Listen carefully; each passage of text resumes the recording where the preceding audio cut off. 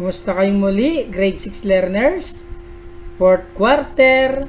This time our topic, relationship of volume of prisms and pyramids and other 3D figures.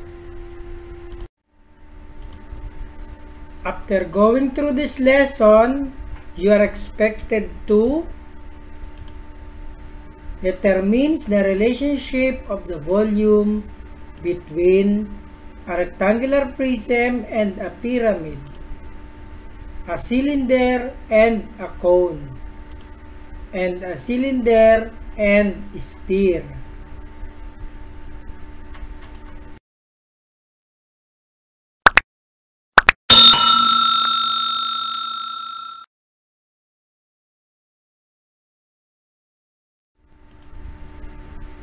Hi pupils!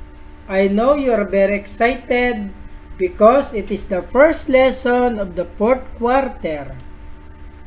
In this lesson, you will be able to know the relationship between the volumes of a prism to a pyramid. To start this lesson, look at the figures below. How many cubic units are there in one layer? How many layers fill the figure?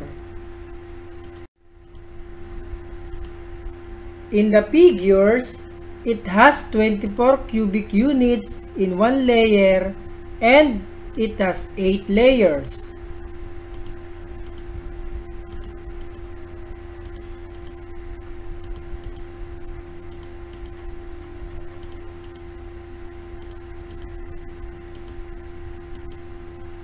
If you are going to count the total number of cubic units in the figure, it has 192 cubic units, which represent the volume of this figure.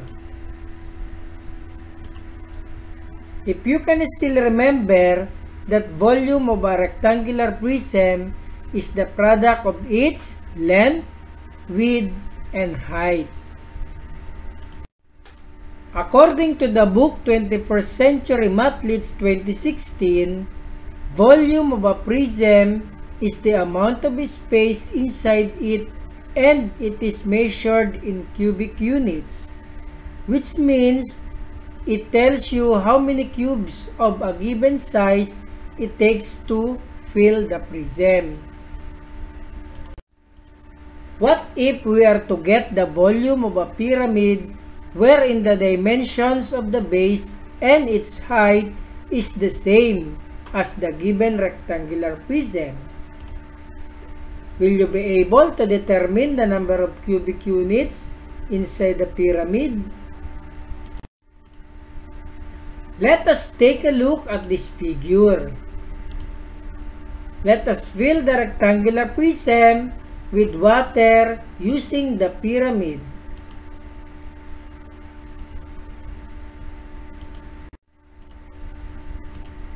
The figure shows that if you fill the rectangular prism with water using a pyramid whose base and the height is the same as the given rectangular prism, it takes 3 pyramids to fill in a rectangular prism. Therefore, the volume of the given prism is 192 cubic units. Then, the volume of the pyramid is 192 divided by 3 equals 64 cubic units. Vice versa, if the volume of the given pyramid is 64 cubic units, therefore, volume of the rectangular prism is 64 times 3 equals 192. What if we have to pour water in a cylinder using a cone of the same base and height?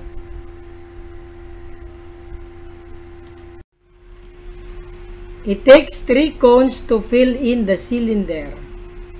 The cone and the cylinder have the same base and height.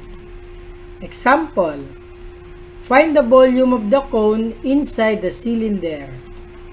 The cone and cylinder have the same base and height. The volume of cylinder is 288 cubic units. To find the volume of cone, volume equals 288 divided by 3. And that is 96 cubic units. And that is the volume of cone. Another example.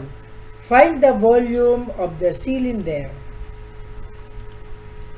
The cone and cylinder have the same base and height. Volume of cone is 78 cubic units. The volume of cylinder is 3 times the volume of cone. Therefore, to get the volume of the cylinder in the example, volume equals 78 cubic units times 3 equals 234 cubic units.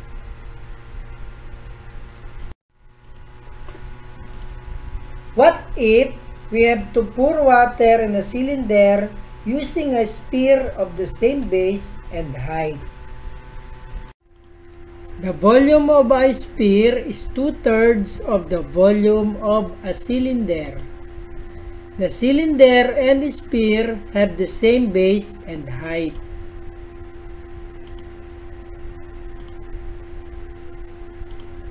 Example, find the volume of the sphere inside the cylinder.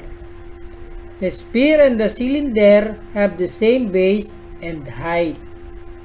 If the volume of a cylinder is 42 cubic units, let's find out the volume of sphere. So, volume equals 2/3 times 42. 2 times 42 equals 84 divided by 3 equals volume equals 28 cubic units. And that is the volume of a sphere. Another example. Find the volume of the cylinder. The sphere and cylinder have the same base and height. The volume of a sphere is 51 cubic units. The volume of a sphere is 2/3 of the volume of a cylinder.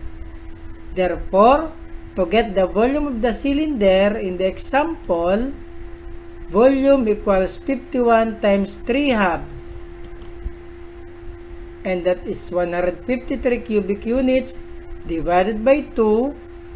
So volume equals 76.5 cubic units. And that is the volume of the cylinder.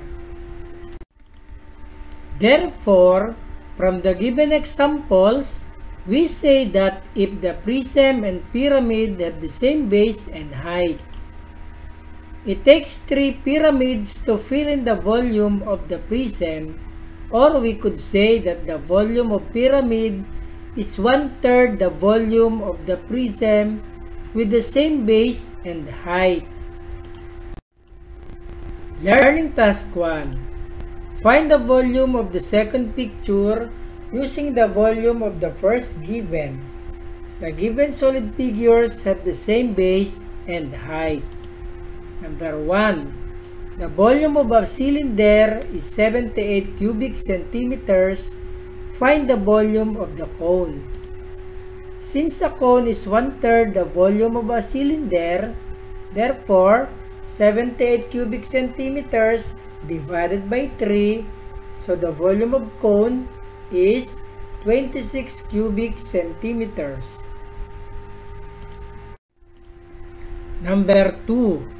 The volume of the pyramid is 36 cubic centimeters. Find the volume of the prism. Since the volume of the pyramid is 1/3 of the volume of the prism, therefore, volume equals 36 cubic centimeters times 3. So the volume of a prism is 108 cubic centimeters.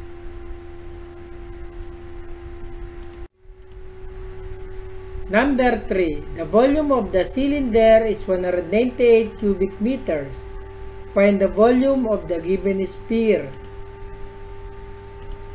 The volume of a sphere is 2/3 of the volume of a cylinder. Therefore, volume equals 198 cubic meters times 2/3. 198 times 2 equals 396 divided by 3.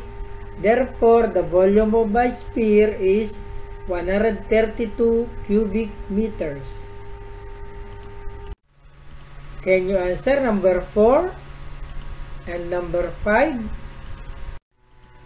Learning task 2. Using cardboard or a folder, create a rectangular prism and pyramid given that their dimensions are the same.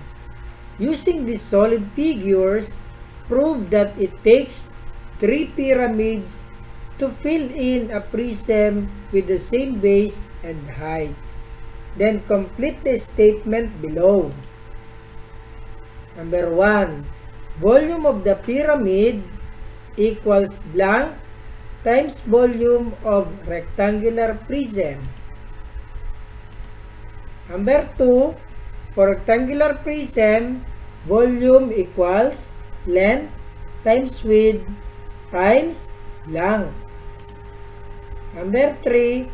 So for pyramid, volume equals length times width times height length. This is the rubrics on how you will be graded in this learning task. Submit the solid figures during the retrieval of answer sheet. Learning task 3. Read each question carefully, then write the letter of the correct answer. Number 1. What is the relationship of the volume between a prism and a pyramid of the same dimensions? A. The volume of the pyramid is 2/3 of the volume of the prism. B. The volume of the pyramid is 3/3 of the volume of the prism. C. The volume of the pyramid is 1/3 of the volume of the prism. D.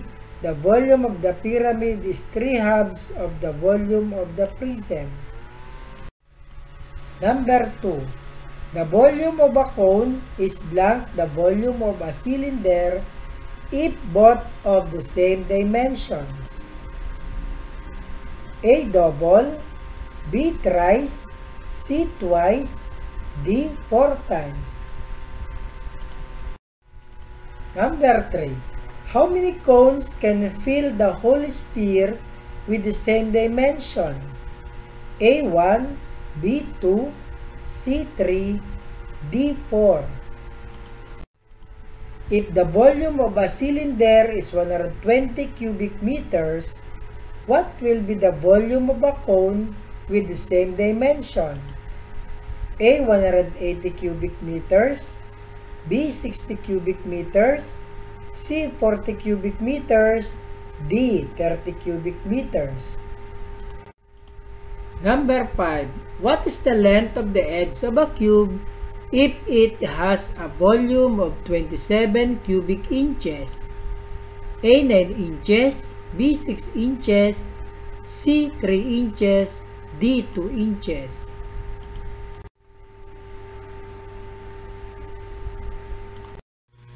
Maraming salamat muli sa pagsama nyo sa atin sa ating video.